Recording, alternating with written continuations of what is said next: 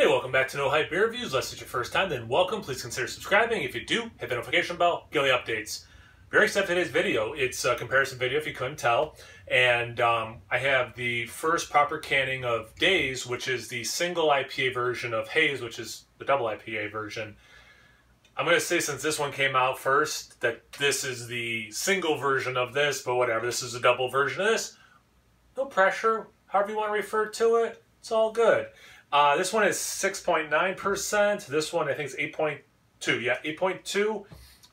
They were canned 2 days apart from one another, and they are almost exactly 3 weeks old at this point. Yeah, let's get going. So I've reviewed both of these. I haven't reviewed Haze lately, but I kind of wanted to, it's Tuesday. I've been trying to test my palate on Tuesdays. Kind of compare them, what's obviously different between the two of them, what's similar, you would think, there's a similar thread, but then obviously they should have different tastes and, mouthfeel, levels of bitterness, all that kind of stuff. So it just seemed kind of like a fun thing to do, since I was able to get both, and they're fresh, and they were canned relatively close to one another, and they've been cold and with me the entire time. But yeah, let's get into it. So yeah, right off the bat, Haze is a little lighter, so I'm not super surprised there. Maybe because I poured it first, but the head is a little, a little smaller on that. But again, it might have been because I poured it a little earlier. But yeah, if you're going to look at these two and say which one's the IPA, which one's the double IPA, you're probably going to think lighter to darker. So yeah, I'm not too surprised there. But sorry, I'm just having a hard time holding. I guess if I grab them there, it's not so bad. They're both obviously, beyond unfiltered to some sort of hazy level. Lighter yellow. There's more orange in this one. Let's get to the aroma.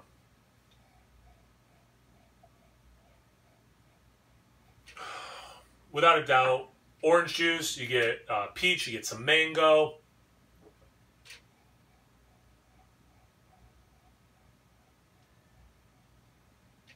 Maybe a little bit of like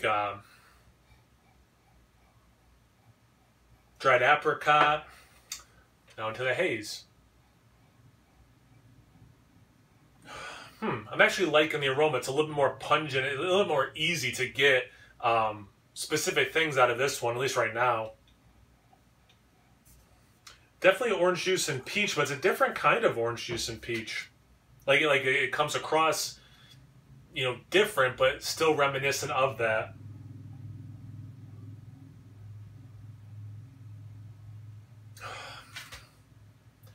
The little bit of the dried apricot, I'm not getting this, but like the peach is a sweeter peach, almost like those peach rings, like the candy. So you're getting like, I guess it makes sense because it's a double, it's a little sweeter, a little riper. I actually get, I'm going to say more mango in this one.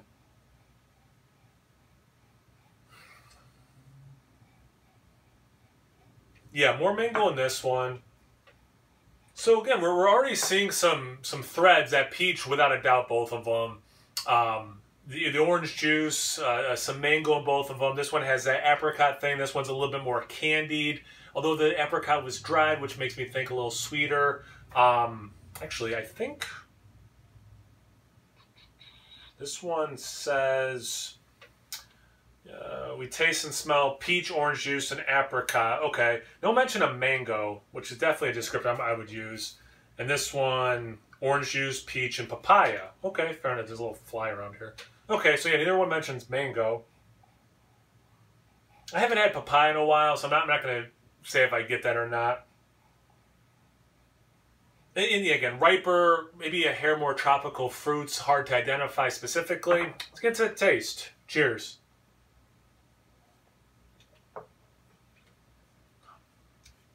Nice level of bitterness, good mouthfeel. That orange juice is coming through. That peach a little bit closer to the skin. Not super juicy, but there is some juicy element there. Yeah, the apricot thing. I think in my review I said apricot too.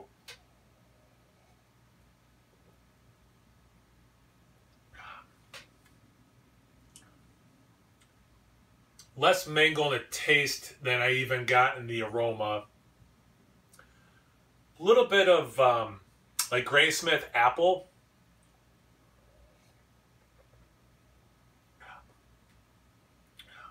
Yeah, nice mouthfeel, nice bitterness.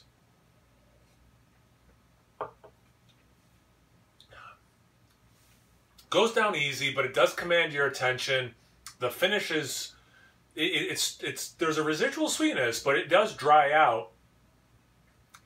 And through that experience, you kind of want more. A little bit of chalkiness. Interestingly, as I'm talking now, let me clear my palate. I got some water.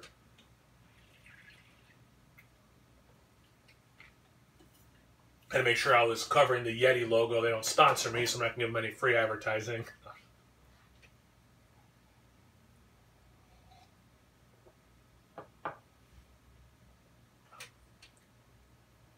Interesting. So, let me start with the obvious. It is fuller. The mouthfeel is heavier. It is creamier. So there's no question there. It's sweeter, but it's not...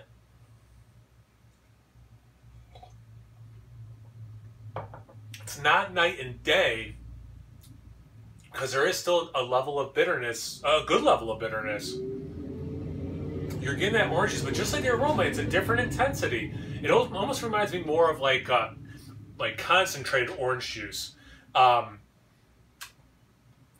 remember like being a kid and like licking, like you get like the frozen can of strawberries, supposed to like mix it with the water, like licking it just to kind of see what it tastes like before I would, mixed it. And it kind of has like that concentrate. Not that it's as intense as that. But reminds me of like just concentrate orange juice versus, maybe more like fresh squeezed is what I was getting this one. Now I'm like retroactively thinking about it. Excuse me.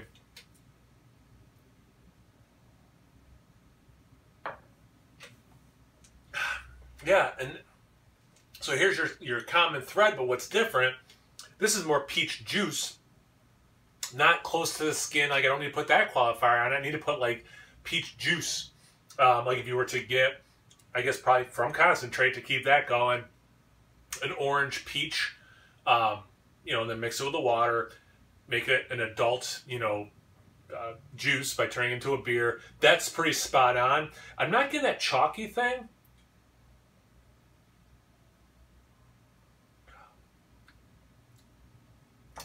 A hair, but less than that for sure.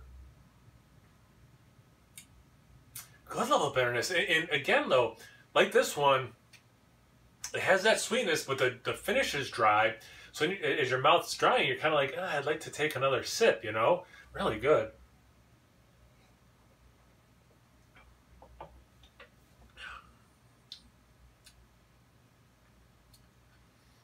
Yeah, it's, wow, that sip, like, wow. It was really making me think of, like, eating an actual peach. Like, it was kind of a cool thing. Just like the memories, it has not been a long time since I've had a peach, but like you take a bite of peach and like it just pulls off perfectly and you can see the pit. It invoked that emotion, or that memory, I should say, from how much peach was in there. I think this would be more interesting for me, and I'm going to venture for people watching. The tasting I'm getting is pretty much spot on to what they're saying. I'm getting a little bit of mango. I was able to kind of, what's similar, how's this an amped up version, or again, maybe I should go the other way since this is a newer one, how they took, a lot of what's so good about Haze and dialed it down to a single IPA. You lost some, but not a ton, which is, I think, pretty amazing, I mean, if you're trying to accomplish, we have this double IPA, people seem to like it. We have this core lineup where we kind of do a single version, a double version, then we do like these double dry hopped and all these, things that we have weird names for. Wait, we don't have the single version. We need to make that, right? So that's your goal. I think they really nailed it with this, because you get the similarity. You're not losing a ton going down to the single IPA. I know a couple breweries I've talked to, they're really trying to get their single IPAs and want that lower alcohol, or even a pale ale. They kind of they're trying to get like their pale ales to drink more like IPAs, and their IPAs to drink more like double IPAs. I think people are looking for a little bit lower calorie, lower alcohol kind of a thing, And I think this accomplishes that very well. Yeah, this is thinner, it's a little lighter, it's not as sweet, but I mean, if you like the flavors of this, you're not missing that much of the things I just said that this is lighter on. So yeah, different, but a lot of similarities, a lot of similar threads. You're still watching, better cuvee it.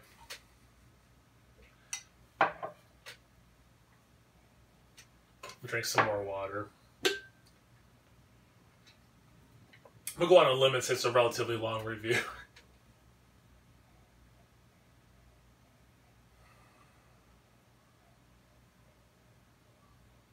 I'm actually, for the first time, getting a little bit of an alcohol note in there. I'm still getting the same fruits. It's not radically different. It's you get it's peach and orange up front. Some mango. You know, I'm trying to go through my list. Like, nope, there's no pineapple. You know, it's not like a lychee thing. The apricot has almost completely been lost at this point. But like the peach, yeah, it's not as intense as me saying, you know, a candied or a dried peach or straight peach juice, but it's also not like, oh, it's just like, you know, not particularly ripe peach. You know, it's like by the skin kind of a thing. It's just very generic peach. Orange, actually same kind of a thing. It's just very orange juice, period. No qualifiers. Not pulpy, not from concentrate, not whatever. It's just orange juice, as generic as you can think of it. Yeah, some of that alcohol coming through. Man, sorry, I just hate to be like two notes about it, but that's what you're getting. Cheers.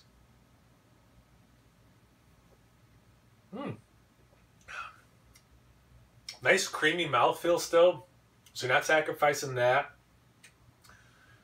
The bitterness, yeah, it kind of perfectly in the middle. You're getting this velvety, you know, mouthfeel. You're getting this the sweetness, but then the bitterness is keeping in check. Actually, I like the aroma. You're just getting like the generic orange juice. You're getting a very generic peach note. That mango is still fighting through. Like, hey, don't forget about me. I'm not in the can. I still matter. So you're definitely getting some of that mango still.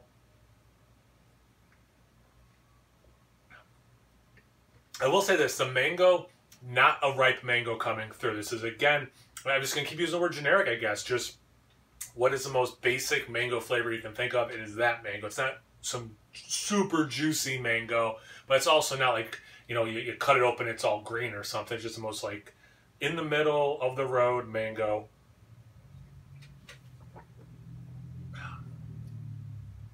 Little bit of maybe just because it's warming up a little bit, I am getting some astringency, like a green tea that has steeped too long.